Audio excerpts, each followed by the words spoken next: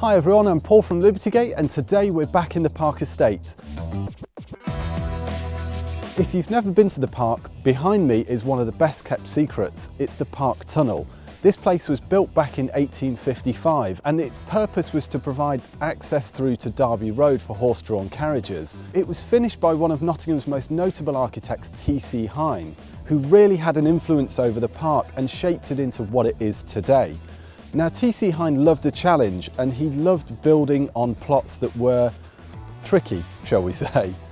This is one of his last projects and notably one of his finest. He loved a challenge and he's built this place up on the cliff edge, and today we get to look around the penthouse.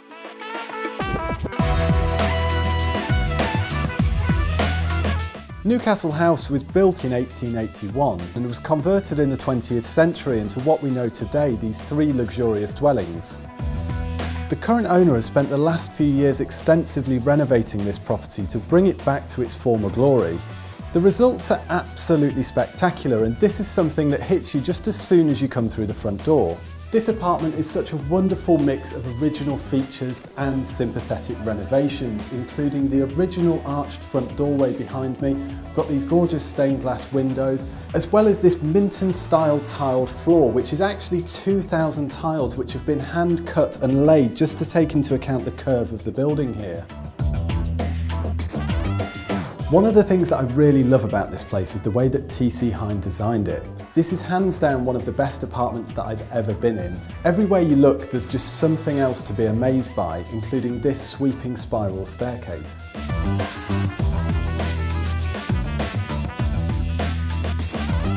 As we come up to the first floor, the architecture continues with this curved wall which leads off to one of the guest bedrooms. But first I want to show you one of my favourite rooms, and that's this, the kitchen dining area. This place has been done to such a high standard, and there's little things that you wouldn't even notice, such as this handmade cabinetry and curved work surfaces to fit the curve of this wall. Continuing with the theme of curves, we've got this island unit with its lovely rounded cupboards and curved work surfaces. It's just something that you don't see very often, but I think it fits within this property so well. Now, we talked about the blend of old and new, and I think this room is a perfect example of that. You've got this kitchen which fits within the original style, but you've got all the modern fixtures and fittings that you need for today.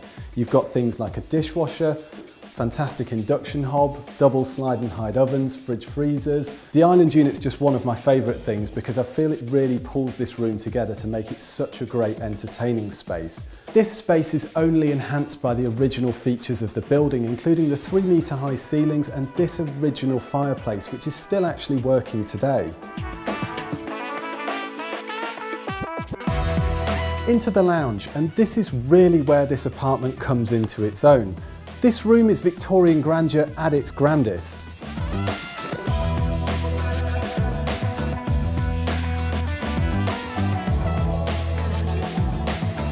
All of the windows in this apartment are now double glazed, and in this room you've got 8 of them on 3 aspects, all of which offer fantastic views.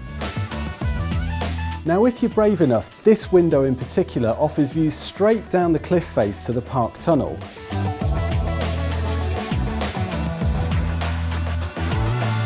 Finally, in the lounge, I wanted to show you this. This is the second of 3 cast iron fireplaces with inlaid Minton tiles, and as you can see, it's still in working order.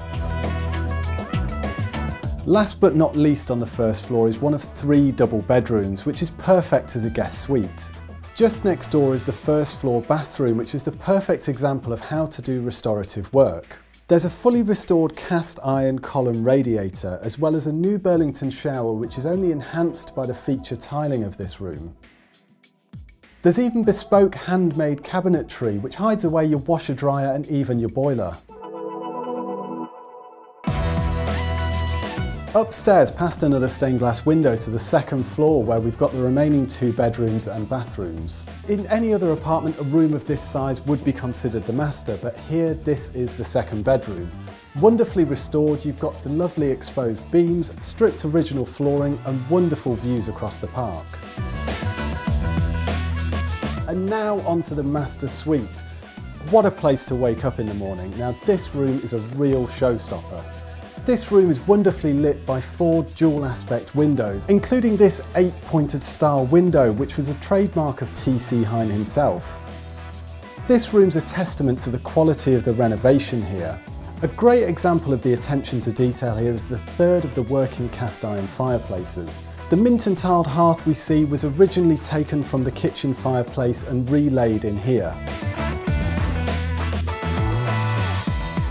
But one of the best features of this room has to be this. We're stood in one of the turrets, which is one of the iconic trademarks of this building, and it's now been converted into a gentleman's dressing area.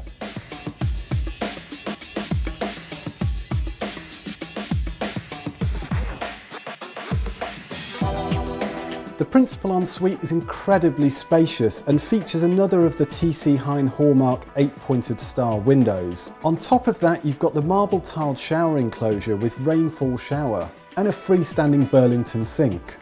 Now before we go, I just want to show you one last surprise. This is without a doubt one of the most luxurious bathrooms I've ever been in. We're currently stood in the second turret of the building. There used to be a water tank up here, which when it was removed exposed this beautiful beamwork. The idea of working with a fully rounded room is a challenge for so many designers. The idea of giving it over to be a fully luxury bathroom is something that I find wonderfully decadent.